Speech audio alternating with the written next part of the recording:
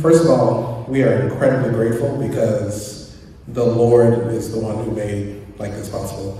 We had no way to pay for it, no way to pay for plane tickets. Oh, they don't know we're not from here. Oh yeah, we're from Houston. Yeah, so like, we had no way just to get up here.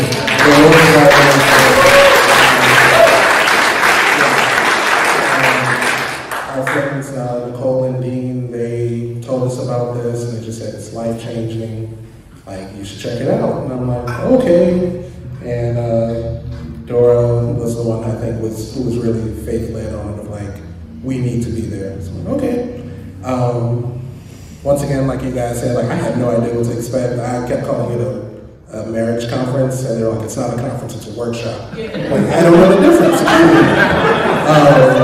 But just coming here, like I was incredibly nervous because I'm more introverted. And they're like, oh, you're gonna be in groups. I'm like, I don't like that. Okay.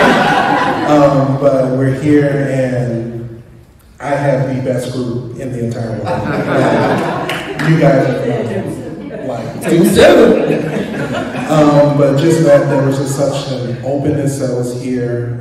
There's so much healing that happened here. Even just, I've never been in a room full of so many crying people, and it's been beautiful. Like, just like each sob was a sob of healing, and it was beautiful. And just the comfortability that you guys provided, even with something like sex. I've never been in a room talking about sex with people, and it wasn't, for me personally, I struggle with sexual impurity. And to be able to talk about sex that wasn't inappropriate or didn't feel dirty in a way, but it felt holy. Like I told my wife that last night, it felt holy to be able to talk about it, and that's the way that God intended. And there's so many things in our marriage that I feel have been healed here. We've gone through a lot in our almost 6 years of marriage, suffered a lot of loss. And in all honesty, I don't think we would have made it healthily. If we would have stayed together, it would not have been healthy.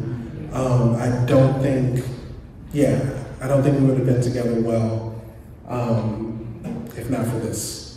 I think this has truly, the Holy Spirit working through this has truly saved our marriage. I think saved us personally.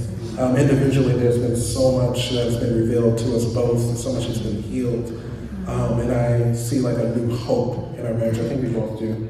And it doesn't just end here. Like, you guys have given us tools to follow along with after this, so that it's not just a one-time thing. We have lifelong friends now that can hold us accountable, that we can have as support. And just the entire thing has been so beautiful and so awesome, and just grateful to all of you.